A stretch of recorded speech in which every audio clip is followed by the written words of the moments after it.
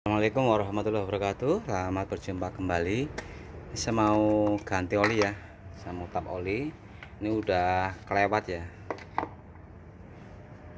Jadi ya saya buka dulu ya olinya. Saya habisin dulu.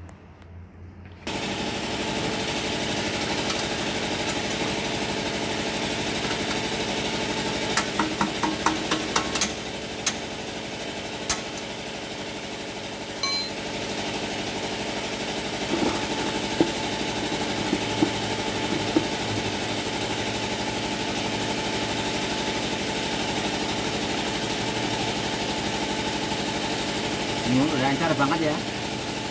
Ini ya, sambil nunggunya habis sama siapin olinya ya. Ini ya, oli udah saya siapin ya. Tapi sambil nunggu olinya habis, jangan lupa ya kita cek-cek ya. Pertama nih ya, ini tali kipas nih, panbel ya. Jadi kalau ngecek tali kipas tuh jangan lihat dari luarnya ya. Kita pelintir ya, kita lihat bagian dalamnya. Kalau misalkan retak-retak terus bagian diganti ya. Kalau dilihat di luar pasti masih bagus. Terus cek juga nih ya baling-baling atau kipasnya nih ya. Ini kan tuh masih seret ya. Kalau masih seret berarti bagus. Tapi kalau lancar, putarannya enteng, itu harus dibuka ya. Nanti kalau dibari nanti temperatur mudah naik ya. Jadi biasanya udah kering ya itu oil silikonnya. Kan di dalam ini ada deh. Kita buka, kita isi oil silikon lagi ya. Biasanya udah kering. Tapi ini masih bagus tuh. Masih keset tuh. Putarannya masih agak berat, berarti bagus. Tapi kalau enteng berarti itu udah jelek ya. Kita harus buka, harus diganti oil silikonnya ya. Kalau dibalik nanti temperatur naik terus ya. Terutama nih ya, yang penting ini kadang-kadang kita nggak tahu nih tali kipasnya, kita kan kadang-kadang nggak cuma lihat luarnya doang. Nah itu bahaya banget ya. Kalau misalkan udah retak-retak, nanti takutnya putus atau lepas, nanti masuk ke dalam kipas, baling-baling nyangkut, malah bahaya ya, radiator bisa bocor.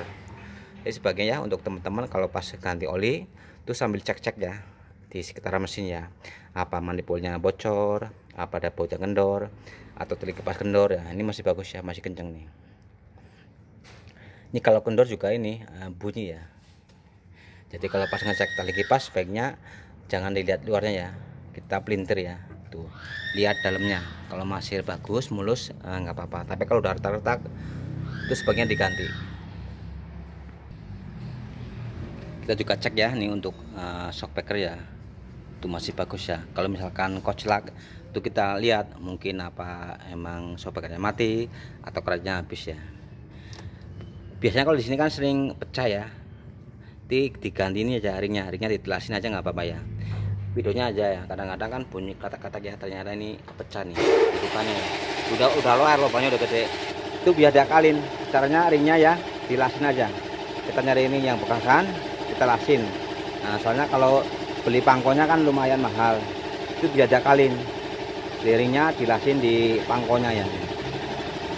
Iya kayaknya udah habis ya untuk olinya, kita tutup aja. Ini ya baunya kita pasang. Ini cuma ganti oli doang ya, jadi filter oli nggak diganti. Soalnya kemarin baru diganti ya. Jadi untuk filter oli kalau setiap kilometer udah melewati 10.000 diganti.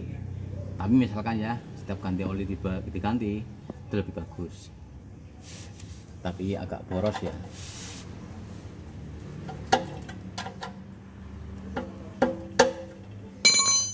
Ini udah kencang, nanti oli kita isi. Nah ya, ini penting banget ya untuk teman-teman ya. Misalkan ya olinya udah melewati 5.000, terus sebaiknya diganti. Apalagi yang sering lewat jalur macet ya. Kan kalau lewat jalanan macet kan mesin hidup ya. Berarti kan sirkulasi tetap jalan ya. Nanti lama-lama oli encer. Jadi sebaiknya ya kalau udah 5.000 diganti aja. Jangan sering kelewat ya, kurang bagus. Nanti komponen mesin ya, terutama yang di ring seher, buring, metal jalan tuh, metal duduk tuh jadi masalah nanti ya. Kalau olinya sering tekor, sering kurang ya. Jadi sebaiknya ya kalau udah melewatin 5.000 itu diganti aja. Nah untuk penggantian filter oli itu kalau udah 10.000 diganti. Tapi misalkan ya setiap 5.000 ya, setiap ganti oli diganti itu lebih bagus. Tapi kayaknya terlalu boros ya. Tapi kan biar mesin terjaga awet kan lebih bagus ya. Paling enggak setiap 10.000 tuh filter oli diganti. Dan untuk olinya 5.000 ya. Jangan sering kelewat ya, nanti sayang ya. Nanti efeknya malah ke mesin ya. Ya, saya mau isi dulu nih olinya.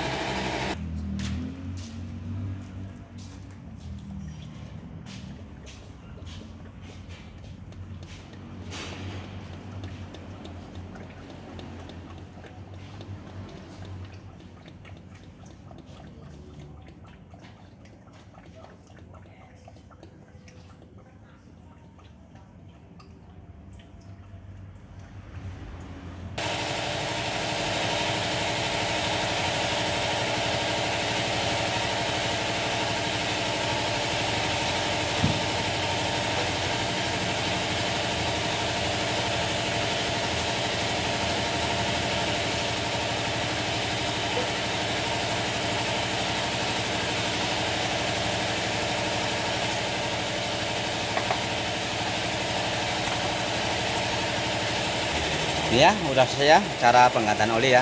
Yang penting jangan sering kelewat ya, nanti sayang mesinnya. Terima kasih. Assalamualaikum warahmatullahi wabarakatuh.